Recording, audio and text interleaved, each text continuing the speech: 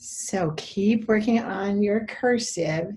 Whatever you didn't finish from last week, finish that up. Let me just show you one letter that we haven't really worked too much on yet, which is the letter E.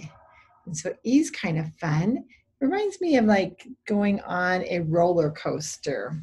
Watch, we go slide up and do a loop-de-loop around and back to the baseline. Ooh, that wasn't very good. Let me try again. Slide up, hit the half line, back to the baseline. Not very good yet. Let me try again. Ready? E. There's a better E. Try again. E.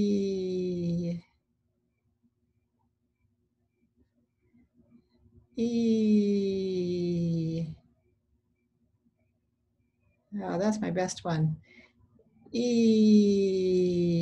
See how it goes a loop-de-loop all the way around? Okay, so practice some E's. If they look as good as this one, then erase and try again.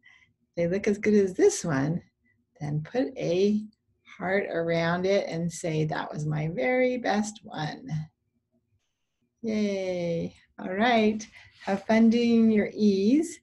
And if that's not the one you're working on today, then take a look at it for when you are. Sorry, we've gotten kind of messed up here, but we'll do a full week next week and get back on track. Have fun doing your cursive though. It's so great to see you guys really developing your penmanship.